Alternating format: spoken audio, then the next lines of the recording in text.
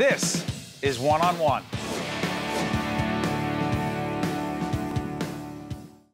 Dr. Junlei Li, who is a senior lecturer in early childhood education at Harvard Graduate School of Education, also a senior fellow at Fred Rogers Center for Early Learning and Children's Media. Good to see you, Doctor. Good to see you, Steve. The main message in your keynote today was so powerful. And it really comes from Fred Rogers. A lot of the theme is about Fred Rogers and his work on PBS starting in 1968. Love and early childhood. Make the connection, Doctor. I think Fred would often say that none of us grow to be who we are and grow to a place where we can serve other people without having been loved and accepted for who we are when we were young and along the way as well. And I think Fred tried to be that one of those people through a television screen, but he really believed so strongly that it is important to surround children with people who can love and support them and encourage them and listen to them over time. And I think love not just as a feeling, but as in very concrete actions. For example? Well, I'll give you an example. So part of our work takes place in orphanages. Right? Orphanages are places where people have high workload, and the work process in the orphanage is almost like an assembly line, where you have to get all these children through. But we see orphanage caregivers showing love in something as mundane as a diaper change. To be able to take just a few extra seconds, right? Instead of just picking up a child and go to the next one, maybe they'll twirl their fingers just for the infant to clasp onto the fingers and pull themselves up. Just a few seconds, right? And that is love.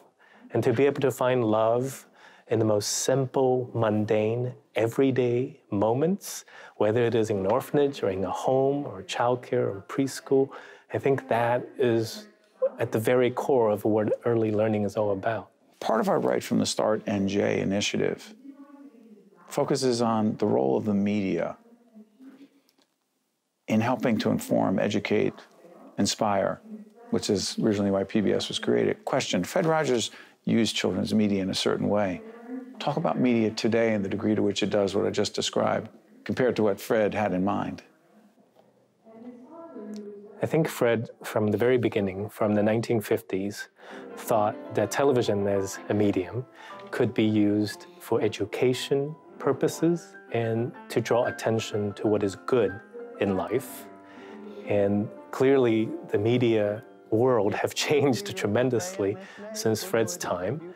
But I think one of the things that Fred have often talked about is that deep and simple is far more essential than shallow and complex. Say that again.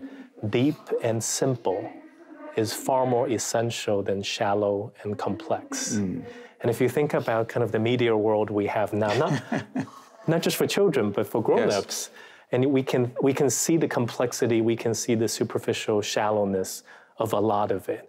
And I think when Fred retired from television, when he was accepting, I think, the Lifetime Achievement Award from the industry, he had this one call to all of those who are in the world of producing and designing media. And that call was, how do we make goodness attractive? How do we use the tools that we have, the voices and the platforms we have, to make goodness attractive? And I just always think about that whenever I watch an interview on TV or see something coming off the phone. I just think about, does that make goodness attractive? He didn't have Twitter in mind, did he? Probably not. Let me think of that in all seriousness. Social media, I don't want to get into, open up a huge Pandora's box, but Mr. Rogers' neighborhood, they were good to each other. They were kind to each other. There's not a lot of kindness. There's not a lot of love on social media.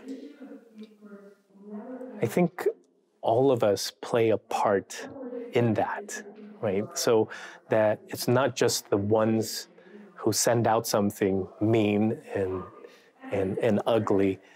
It's the rest of the social media world that shares it or that comments it, either in agreement or disagreement. But every time we do that, I think we're drawing attention to that which is ugly and mean-spirited. What does it do to our children?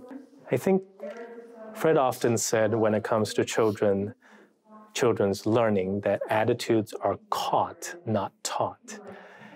And so that children catch from us how we think about the world, whether we react to the world in an angry way, whether we rush to judgment when we see something that comes from the media, whatever that outlet is. And I think children can feel what we're feeling, except they can't quite understand it. So that I think Fred, and I still believe that fundamentally, is that if we embrace what is good, not only in media, but in our own neighborhoods, children will catch that from us as well.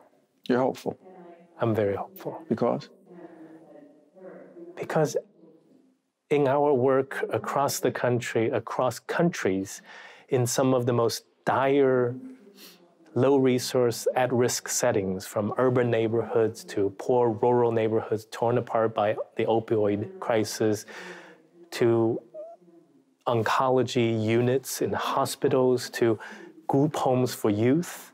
In every place, we see ordinary people through their simple, everyday acts of love, helping children and helping each other. And every time we're with people like that, we feel that the world is hopeful, if only we can bring more spotlight and attention to the goodness that's embodied in these moments. Those people are applauding there. They might as well be applauding for Dr. Li right now, the keynote speaker of this very important conference.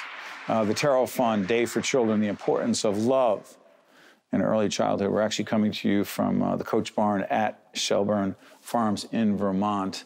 A whole series of conversations we're having with the folks here in Vermont who are in many ways leading the way in the nation when it comes to dealing with childhood issues or early childhood and child care issues. Dr. Junlei Li, I want to thank you for being with us. You honor us by your presence. Thank you, Stephen. Thank you for using your platform and voice to draw attention to the importance of early learning. Our honor. Thank you. Thank you. One-on-One with Steve Adubato has been a production of the Caucus Educational Corporation. Funding has been provided by the New Jersey Education Association, the Turrell Fund, supporting Right from the Start NJ, the Robert Wood Johnson Foundation, NJIT, Holy Name Medical Center, the Russell Berry Foundation, and by ADP. Promotional support provided by NJ.com and by New Jersey Family Magazine and NJFamily.com. Transportation provided by Airbrook Limousine, serving the metropolitan New York, New Jersey area.